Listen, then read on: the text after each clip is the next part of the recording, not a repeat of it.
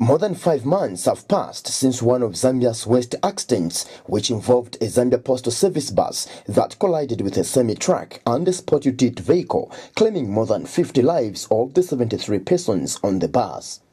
Shirika Namfkwe is one of those who survived the fatal accident. She got discharged some months ago but is yet to receive any compensation. We haven't yet been compensated.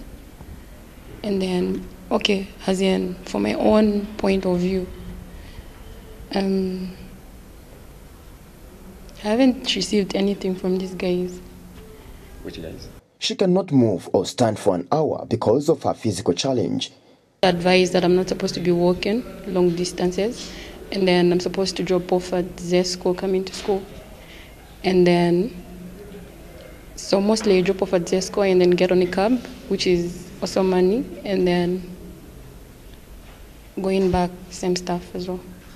Despite the delayment in terms of compensation and being physically challenged, Shirika has continued to pursue her studies in information system and programming at National Institute for Public Administration. Njenje Chizu, Movie TV News, Lusaka.